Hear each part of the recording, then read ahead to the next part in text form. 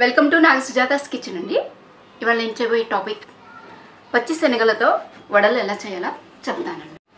ఈ పచ్చి శనగలతో వడలకు కావాల్సిన పదార్థాలు: నానబెట్టిన పచ్చి శనగలు, నానబెట్టిన మినపగుళ్ళు, పచ్చిమిర్చి, అల్లం ముక్కలు, జీలకర్ర, సాల్ట్, సోంపు, ఉల్లిపాయ ముక్కలు, ఆయిల్. మిక్సీ జార్ తీసుకొని దీంట్లో ఈ పచ్చి శనగలు,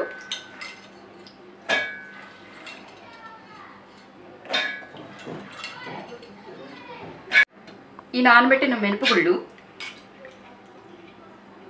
ఇలా వేసేసి, శనగలు ఎక్కువ క్వాంటిటీ, మినపగుళ్ళు తక్కువ క్వాంటిటీ, మనం తీసుకునే దాన్ని బట్టి ఉంటుందండి. దీంట్లో సోంపు, సాల్ట్, కల్లుప్పండికి, జీలకర్ర, అల్లం ముక్కలు, పచ్చిమిర్చి ముక్కలు ఇవన్నీ కలిపి పేస్ట్ చేయాలి. ఇలా మిక్సీ వేసిన పిండిలో ఈ ఉల్లిపాయ ముక్కలు కలిపేసేసి ఇంకా వడలుగా వత్తేసుకోవాలి. కలిపచ్చు.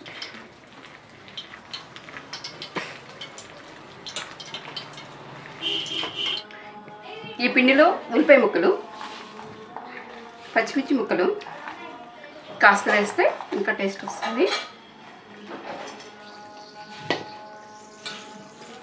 కలిపేస్తాం. ఈ ఆయిల్ బాగా హీట్ ఎక్కిపోయిందండి. ఆయిల్ వేసి పెట్టేశాను బండిలో.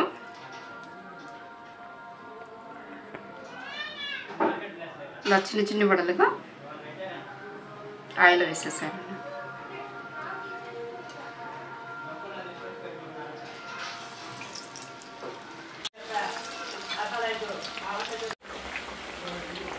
ఇలా మరలా ఇలా తిప్పేసారండి. ఎర్రగా కాలినాక తీసేయాలి. ఈ శనగలతో వడలు రెడీ అయిపోయానండి. బాగా వేగిపోయినాయి. తీసేసేట నేను స్టవ్ ఆపేసేసి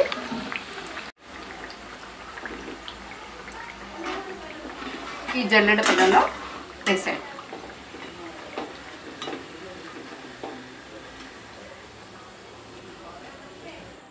ఈ వడలలో చట్నీ, అల్లం పచ్చడి, సాస్ ఏదైనా బాగుంటుంది.